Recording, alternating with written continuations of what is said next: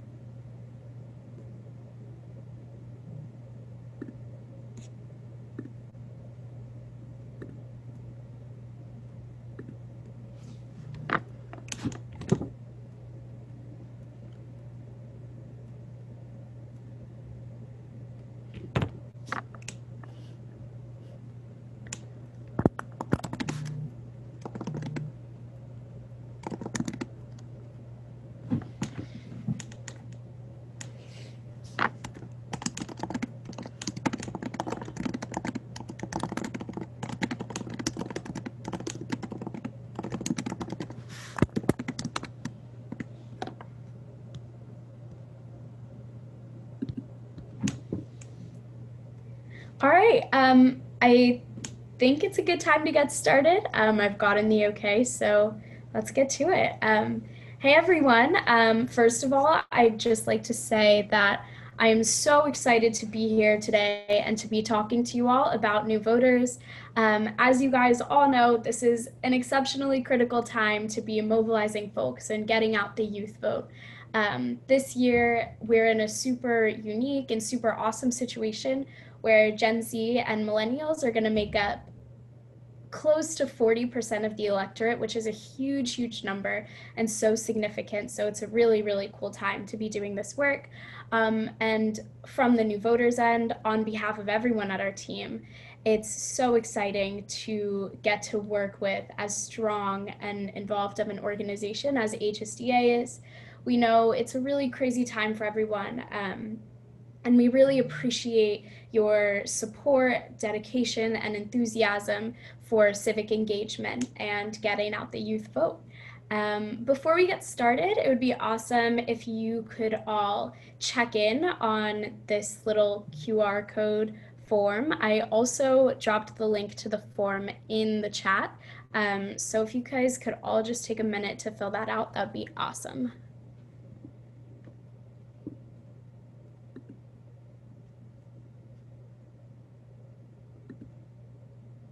If you guys could just put like a thumbs up or something in the participant window, that'd be super cool.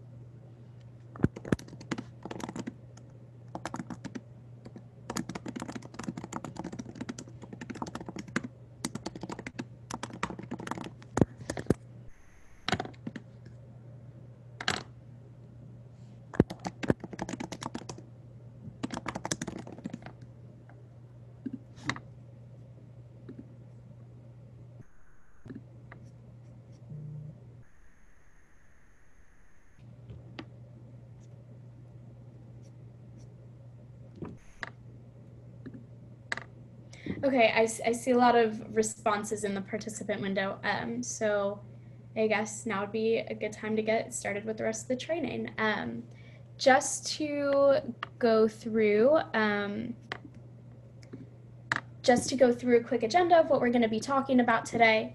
I just wanted to first intro new voters and our goals, talk a little bit about nonpartisanship, have a little conversation about voting conversations and how to engage with different language scenarios, go through some planning campaign guidelines, and then just some next steps if you want to get more involved with new voters. But first off, I would just like to introduce myself. My name is Akili Alvigi. I am a rising sophomore at Harvard College, and I am also the director of training at New Voters, which is why I am running this session today. My background in civic engagement actually also goes back to high school. I started working in voter registration the year after the 2016 election. I grew up in a pretty purple area. My school comprised of a lot of different political ideologies and political beliefs. So the 2016 election took a huge toll on inclusion, and we couldn't facilitate even the simplest of political discourse, even in class when it was required. It was very frustrating. So a friend and I thought that voting would be a nice nonpartisan issue to unify people, but which is why I got into voter engagement. I was actually introduced to New Voters in high school as well, and I've extended my involvement through college. I direct trainings also for the Harvard Votes Challenge, which is our premier civic engagement group on campus, and I've also extended it to my career. My internship this summer is working on civic engagement with a social impact consulting firm in DC. So all of that said, I don't think I would have found my passion for civic engagement and my enthusiasm for it if I hadn't been introduced to New Voters back in 2017, 2018. So it's a super cool organization and super close to my heart. I'd also like to give a quick shout out to Milo Chang, who's been working on this summit and also connected New Voters to this opportunity. He's actually an intern in the training department at New Voters, so yay Milo, he's been doing a great job. Next, I just wanted to talk about New Voters and our goals. So New Voters is a national 501c3 that is dedicated to providing high school students like yourselves with the mentorship and resources necessary to conduct your own voter engagement campaigns and your own voter registration drives. Our overarching goal with New Voters is to register 100,000 high school students by the end of the summer / before the November general election. This is definitely a huge number and a very ambitious goal, but we know that with the help of all of the amazing high schoolers like you getting on our campaign and working with us, we know that this number isn't nearly as difficult to reach as we think it might be.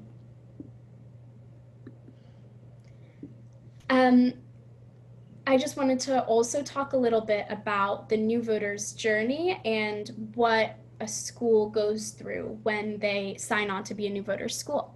So the first step of the process is signing on to becoming a New Voters school through our website. You guys have already bypassed this step by being here at this training today. Next, we have all of our schools and student leaders go through a training to help them learn more about New Voters. This training also includes just planning guidelines, nonpartisanship, much of which we'll be going on today. And you guys have also bypassed this step if you want to sign on to be a New Voters school afterwards. After you attend the training, you'll be paired with a college student mentor. They will guide you through an 8-week mentorship program to plan and run your summer voter registration drives. Each week of the mentorship program is a different activity. It's very well laid out, and I guarantee you guys will love your mentors and your mentorship experience if you choose to go through with it. And the last step is to get more engaged. So finish up your drives. If your school's going to be in person in the fall, run some in-person drives. Work on getting out the vote and turning out your friends to the polls, and engage in other ways like volunteering for a campaign, doing issue advocacy, or my personal favorite, poll working. I encourage you all to find student poll working opportunities in your areas, as that's going to be really big for this upcoming general. And just a couple of resources and benefits that you guys will get from being new voter schools. Our central resource that we distribute to people is the state-by-state toolkit. This toolkit includes all of your state's voter registration laws, procedures, quirks, nuances, and we'll walk you through some event ideas for your voter engagement campaigns, as well as reiterate some of the planning guidelines we're going to go over in this training today.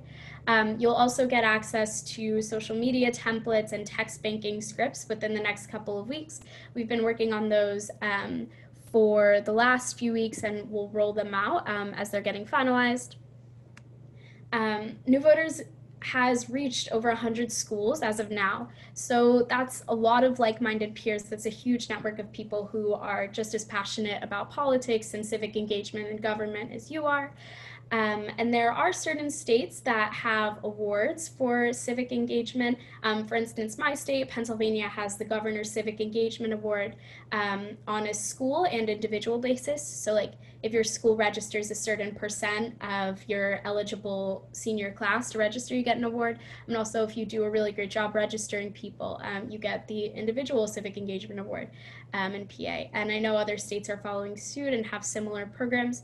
So your mentor will be able to guide you through these programs and also connect you to other civic engagement opportunities like the ones I was talking about earlier, campaigns, issue advocacy, poll working, stuff like that.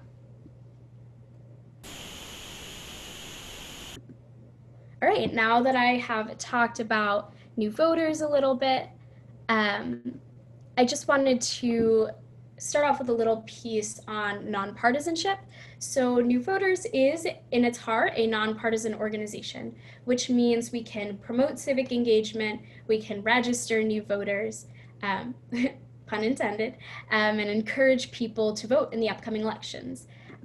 We can't endorse a particular candidate, endorse a political party, or donate or provide resources to a political party either. And in practice, this looks like avoiding any jokes or assumptions about how someone might be voting, depending on how they dress or how they look or how they talk or how they act. You also want to avoid engaging in any disagreement. I'm sure you guys have all experienced some kind of political disagreement with people. I found that in the voter engagement space, people really like to start fights, so we encourage that you don't engage with it during your voter registration drives. When you are running a voter registration drive, whether that be virtually or in person, make sure you cover up any merchandise, t-shirts, sweatshirts, laptop stickers, posters that might show support for any particular candidate or party. When you're registering someone to vote or helping someone to register to vote, someone might confide in you their reason for registering. They might say, oh, I really want to support such and such policy, or I really want to support X candidate. It's your job to encourage them to register and encourage them to vote, rather than affirm their reasoning for voting, rather than like agreeing with their stance on a certain policy or their feelings about a certain candidate. People will also try to ask you for advice a lot. Maybe they feel like they're not too informed on the issues or too informed on the candidates. So it's our job to point people towards resources. We can't encourage people to vote for one party or over the other, vote for one candidate over the other. I just wanted to bring this up because all of you guys are obviously part of High School Democrats of America. It's a partisan organization.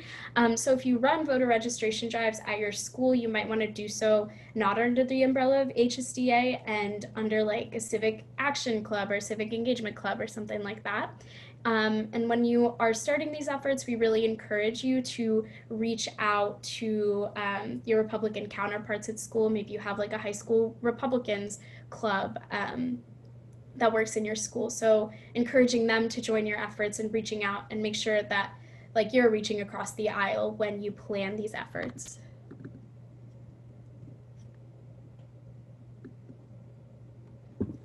Next, I just wanted to go through a couple language scenarios. These are just situations that I've run into in my voting conversations. And I'm going to start this off by talking about starting your voting conversation. I find that engaging people in the conversation itself can be a little bit tricky just because voting is a little bit exclusionary in its nature. But I always like to start with the question, if eligible, would you like to register to vote? So I like to use the clause, if eligible, to give folks the option to opt out of the conversation if they are not eligible.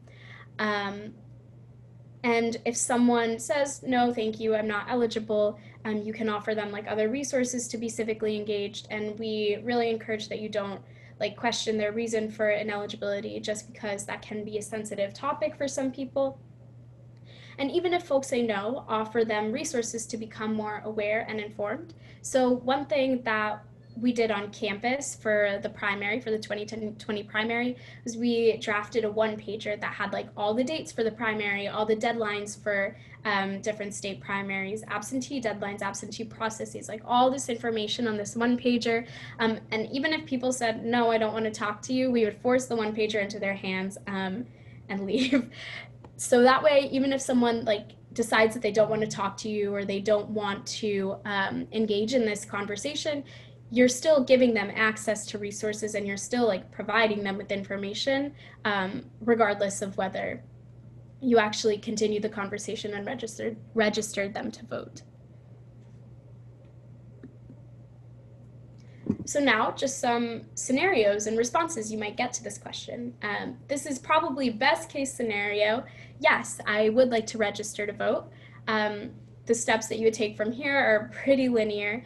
You would direct them to some kind of voter registration tool, whether that be TurboVote or your state's voter registration tool, which could be online or on paper, and then confirm back with them in 2 weeks that everything has gone smoothly, their registration went through to their county election office, and they've received confirmation that they are indeed registered to vote. You can also help them check their voter registration status at the end of those 2 weeks just to like confirm one more time that they are indeed ready to vote in the upcoming elections. This next scenario that I've run into a lot is, I don't know the issues, I don't know what's going on, I haven't been keeping up. So again, here, like I mentioned a little bit before, your job is to offer people resources and information, not necessarily any guidance on how they should vote. So ballotready.org is a great resource. It's a website that you use to like put in your zip code, put in your address, and it shows you all of your elected officials, their key issues, and who's going to be on the upcoming ballots. You can also like draft a quick one pager that has like state elections, local elections, and the federal elections that are going on in your area, and very nonpartisanly break down the issues that are affecting your community. So again, bottom line here is point people towards resources and don't encourage voting for one party over the other. And then also I like to throw in at the end of this piece is that like we really encourage you like from here on out to like keep up with the news and to keep up with political issues, just because there's a lot that affects your community that you might not even know about. So it's just good to like keep informed. I've also gotten this one a lot. Are you just trying to get me to vote for candidate X? In high school, my political views and my political leanings were not a secret.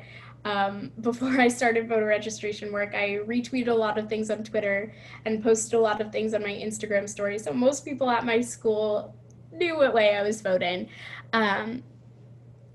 But after I started running voter registration, a lot of people at my school were a little skeptical. They thought I had some kind of agenda.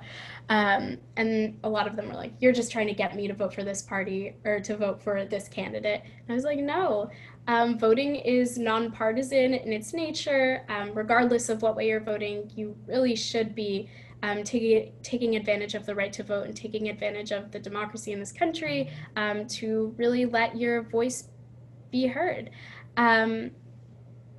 I also like to tell people that generationally, like we're in this together. So a vote is not just like a vote for you, but it's a vote for your whole generation. So those are just some sample responses to this scenario. And lastly, I get a lot of I would, but I'm not old enough yet. And this is something that you'll definitely see because like in high school, I feel like you'll probably be engaging in like the junior, senior area, so people still might be 16, 17. You can check if your state has pre-registration. Basically what pre-registration is the option to fill out the voter registration form at 16 or 17. Your name will be put on a list of pre-registered voters with your county election office, and when you turn 18, your name will be automatically moved to an active voter roll. So this is a really cool way to engage those older sophomores, younger juniors, and younger seniors in the election process. And if they're a freshman or if your state doesn't have pre-registration, again, just like pointing people to those other places where they can still let their voices be heard, like signing petitions, working on campaigns, advocating for things that they care about, just things like that. So just offering alternative resources and alternative avenues for engagement beyond just voting.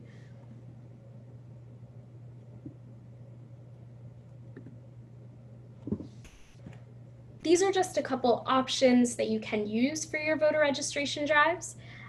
So the first option is TurboVote. I'm going to see if my screen share is going to be good and let me. Can you see the TurboVote website? Yep. Awesome. Okay. Okay. So TurboVote is an online voter registration tool that redirects folks to their state's own paper or online forms. So I'm just gonna quickly walk through it. So you fill out this preliminary form.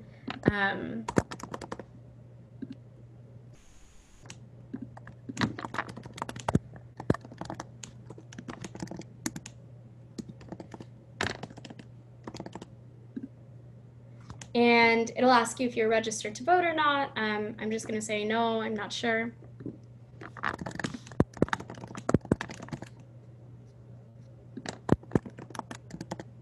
And then you'll fill out your address.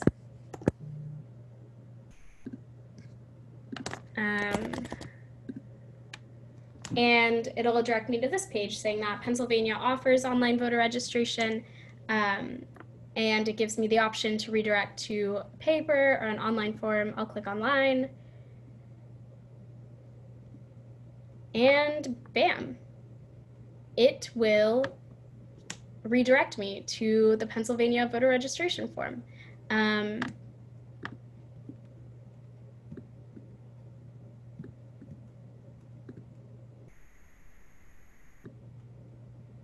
So TurboVote is a really good option if you go to a school that has a lot of people from other states in it, because you can use this one form to reach like everybody basically. And also it's good to reach people in virtual and social distance times. Just because like it's a short link, turbovote.org, to post on your Instagram story or to post like in an email that you're sending out to your school, or on other social media, or if you're text banking, it's like a very, very short URL to put in, as opposed to like the very long URLs that the Secretary of State's websites have. So it's just a really convenient option, especially now during virtual times. You can also use your state-by-state forms. They're found on the state election website and the Secretary of State's website. A majority of states, I think it's like 39 or something out of 50, have online voter registration, which is super cool and super convenient, especially now. So if you're sure that you're only going to be engaging and reaching out to people in your state, feel free to use the online state-by-state form as well. If you are going to be in person in the fall and would like to use paper forms, just a quick flag about state-by-state paper forms is that they need to be mailed out to your like specific county election office. They can't just be like mailed to the Secretary of State's office or something. So just making sure that people know the addresses to mail these forms out to. And just another quick flag on TurboVote.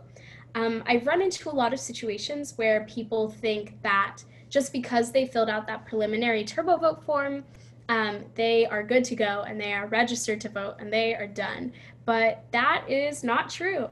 They need to fill out their state's voter registration form in addition to that preliminary TurboVote form if they want to complete the registration process. So just making sure people you're reaching out to know that it is a two-step process. And another advantage to using some kind of online system right now is that it'll send out like email reminders or text reminders automatically. So that's something that you wouldn't have to worry about if you're using a system like this.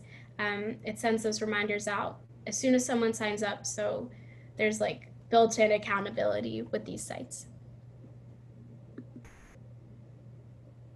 Okay.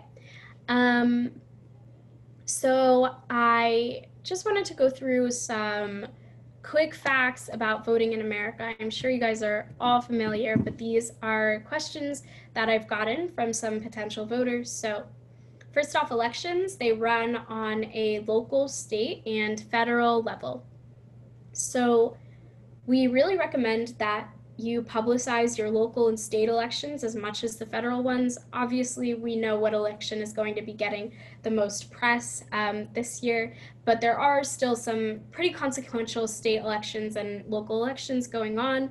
So making sure that you're engaged with what's going on locally can be a good way to help people become more aware of your local political scene, because a lot of times like the local officials are going to be making decisions that most affect you in your day-to-day lives. This isn't too much of a flag anymore, considering that a lot of primaries have passed, but just a quick note on open and closed primaries. This ties directly into the party box on every voter registration form.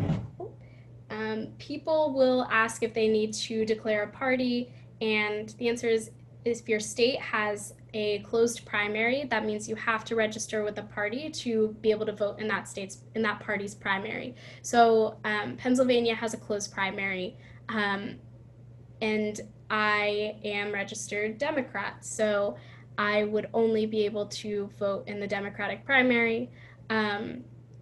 If we had an open primary, I could vote in either the Democratic or Republican primary. So just letting people know, like, quick flag, our state has a closed/open primary, so you can inform your decision to register with the party based on that. Eligibility across the board, you must be a United States citizen to register to vote and 18 years or older on or before Election Day. For pre-registration, you can of course fill out the form, but you can't actually vote in the election. You have to be a resident of the state in which you're registering, which means you have to have like a residential address within that state. And there are mental health and criminal justice restrictions on registering to vote. Just a quick note on the resident of state piece. For some states' online voter registration tools, you need to have like an ID from that state or a driver's license from that state to register online. So if you are using an online tool, just make sure folks know that. State-by-state guidelines will be covered in your toolkit. So if you sign on to New Voters, you'll get to learn a lot about how voter registration works in your state. This is just the part about planning your campaign. At New Voters, we like to split our campaign planning into 3 stages. So the first is engagement, then registration, and then turnout. So the engagement part focuses on making sure people have the information, know about the issues, and are politically engaged. So this could be you distributing nonpartisan information about who's going to be on the ballot. This could be you getting some local elected officials to talk about what's happening in your town locally in the political scene. So just things that increase someone's awareness of what's going on and gets them more engaged politically.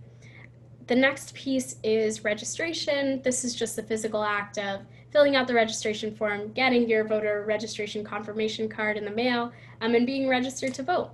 So these events are largely going to be your registration drives, whether they be in person or virtual. And then the last bit is turnout. So you've learned about what's going on politically, you've registered to vote, and now it's time to put all of that together, turn out to the polls, and turn your ballot in. So this is just maybe posting social media posts on how mail-in procedures work in your state, or planning like a walk from your school to the polls to make sure that people have like a way to get to like the polling location. So anything that encourages people to actually get to the polls and vote and get their ballot in. Just some like basic timeline guidelines for voter engagement right now. From now through July, we recommend that you are planning your voter engagement drives, your voter registration drives, and maybe doing some social media campaigning, making some materials to raise awareness. So really working at that engagement piece. And if you haven't built your team already or know who you're working with, we recommend that you do this also during this time. From August out to National Voter Registration Day, that's what that NVRD stands for. National Voter Registration Day is a holiday type thing at the end of September. It basically just warns for upcoming voter registration deadlines, as a lot of them happen late September, early October. So from August until that date, we recommend that you do rigorous text banking and social media campaigning to actually register people to vote. I think there's a question in the chat or in the Q&A about how we can register people to vote in socially distanced times. And the best solution that New Voters has been able to come up with is text banking to register, phone banking to register. So this is the time where you should really be pulling out the stops and reaching out to people nonstop if you're doing it that way. You can also do more involved engagement events like virtual town halls with local elected officials, maybe some mock like debates or something with people at your school, just to raise awareness and to give people information. And if you are able to run in-person drives, then running in-person drives. From National Voter Registration Day out to November 3rd, the day of the election, we recommend that you're still working in the engagement piece, so making sure people know who's on the ballot locally, at the state level, and federally, and then planning for turnout activities. So posting on your social media about how to find a polling place. There's usually a tool on your Secretary of State's website that like lets people find where they actually vote in your town, posting about how long the polls are open and giving people information about like timing and mail-in ballot requests and all of that good stuff. Just really anything that's going to help someone get their ballot in, we recommend doing from National Voter Registration Day out to November 3rd. These are just a couple tips on recruiting a team. Just some things that I've learned throughout my time doing voter registration drives, and the rest of the team at New Voters has learned. So the first thing is to recruit organizations from other parties to make your work as inclusive as possible. So this is a really good way to emphasize to people that this drive and your work is truly nonpartisan. Like I said before, and I can't emphasize this enough, like voting unfortunately has become a partisan issue and has become a partisan topic. So people are might think that like you're only doing this to get them to support a certain candidate. or to achieve a certain political agenda. But those are not your intentions. You just want to make sure that everyone is able to get their voice heard in the upcoming elections. So just recruiting organizations from other parties. If you run a town hall with local elected officials, make sure you're reaching across the aisle and getting people who represent both parties to come and speak. Anything you can do to make your work appear as nonpartisan as possible is great. The second thing is to recruit from a diverse range of organizations. So you guys probably come from a wide range of school sizes, ranging from pretty small to really big. So make sure that you and your efforts are well connected throughout the student body. You're reaching out to organizations that you're not a part of, and these don't even have to be political organizations. So like reaching out to sports teams and STEM clubs and music organizations, all of that. You just want to make sure you're connected to as much of your student body as you can possibly be, so you can maximize your impact and reach a wider scope of students. We also recommend that you gain administrative and faculty support. Your administration and faculty can be really, really helpful in these voter registration planning times and running times and all of that. They also might have good connections to community leaders that can help you increase your impact through this work. And they can make a lot of logistical things like very easy for you. My friend and I, when we were running our voter registration drives, established administrative support very, very early on. And we found that our administration was pretty much like willing to support us in any way possible. They helped us through grant applications. They helped us with printing and like logistical things like setting up tables and planning events. So they can be really, really helpful if you gain their support right away and develop a good relationship. And as ambassadors for voter registration, you guys are going to want to make sure that you're keeping up with any updates that are happening in response to COVID-19. There are a lot of states that are like pushing for largely vote by mail elections in November. There are new executive orders coming out with new plans for the November election.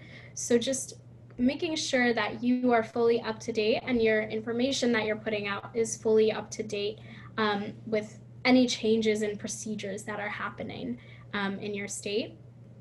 The New Voters Toolkit is being updated every Wednesday.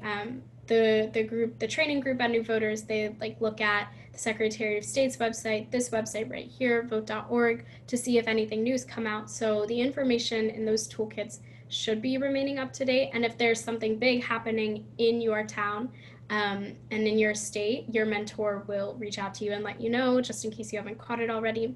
But just making sure that your information is as up to date and as accurate as possible is really, really important. Voting and voter registration is confusing as it is in the United States, and now like coronavirus is going to make things a lot more confusing for people. So just making sure that you're staying on top of these things is going to be very important. And just some considerations that we like to have people keep in mind. This first part is just balancing realistic expectations with ambitious ones. So think about the size of your team, think about the reach of your team, and plan your activations and plan your campaigns based on that. Think about the size of your school. So like how connected are you with the rest of your grade? Like how much more do you need to reach out so people can learn about your efforts? Are people generally aware of what's going on? Are people aware of what you're doing? Just thinking about things like that. Think also about what information you can get. So how many eligible seniors are at your school, or can you get the names of those eligible seniors?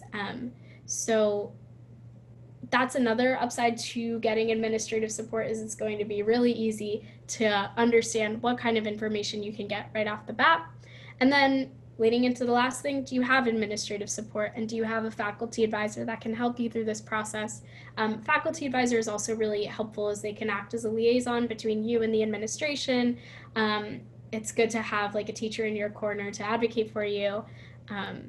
So just thinking about all of these things as you're going into the planning stages and the activation stages of your drive is going to be important. So I just wanted to take the last like 5 or so minutes here to brainstorm. I know brainstorming over a webinar can be a little bit tricky, but if you all could just take like the next 2 minutes to drop some ideas for engaging virtually and like running a civic engagement drive in a virtual way in the chat, that would be awesome. Like I said, the main two ideas that New Voters has kind of gotten behind planning is social media campaigning and text banking, but we are also trying to think of ways to engage folks who don't have maybe access to internet or access to printing and like other considerations like that. So if you guys could just take maybe the next minute and a half, 2 minutes to brainstorm ideas for virtual engagement, and then the minute after that to brainstorm engagement for folks with limited access to resources, that'd be awesome. I will take this time to go through questions and see if I can answer them as best as I can.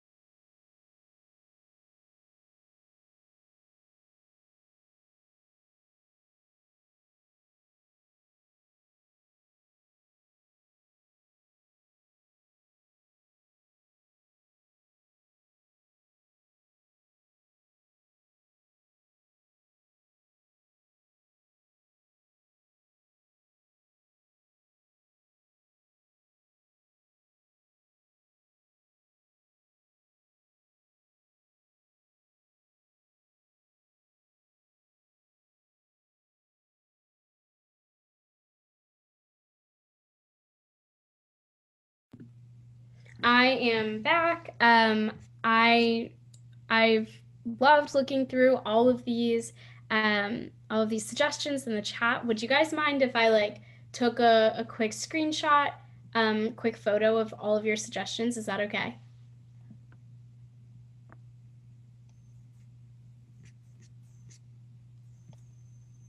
Awesome.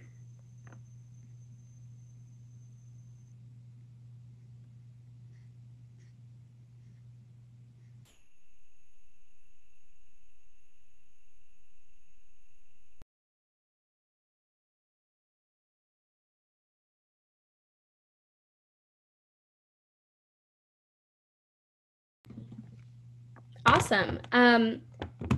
Yeah. Sean, I think you had the question about the election judge. Also, Landon, that was a really good flag. So basically, when you go to vote in an election, there's a group of poll workers that are like running that poll. So the election judge is the person who's like running the show, basically. I don't know actually if students can volunteer to be election judges, but they are responsible for like all of the operations, setting up the polling location, setting up the machines and everything. But there are also a bunch of like other roles within a polling place that are really cool and open for students to pursue. When I did poll working for the 2018 midterm general and the 2019 primary, I was a clerk. So basically, I was the person that like sat at the table and the voter would come up to me. I would have them like sign in this like big voter roll book. Um, and like yeah, just like sign in voters as they came in, and then make sure we were keeping track of everybody who's coming in, the number of ballots we were giving out, the like ID numbers of those ballots. So just stuff like that, like administrative stuff like that. So it's a really, really great way to get involved with the election process. And also, I just wanted to flag for you all, since you might be interested, like there's a lot of mobilization going on around poll worker recruitment, just because a lot of folks who work the polls are older and higher risk for COVID. So it would be really, really good to like get involved with you guys, younger people.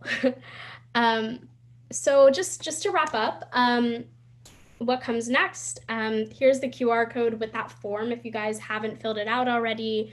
And I'll have someone, or Milo, actually put the form link in like the Discord or something so you guys can get it if you didn't get a chance to fill it out.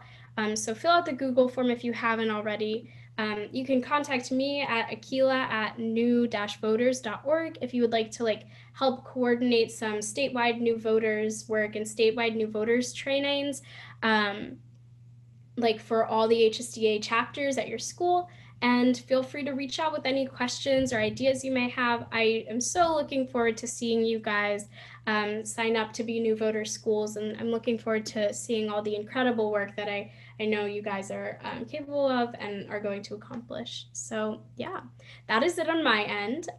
It has been so fun getting to talk with you guys today. All of those ideas for virtual engagement were great.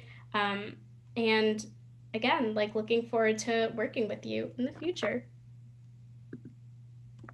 Thank you. Bye, everyone.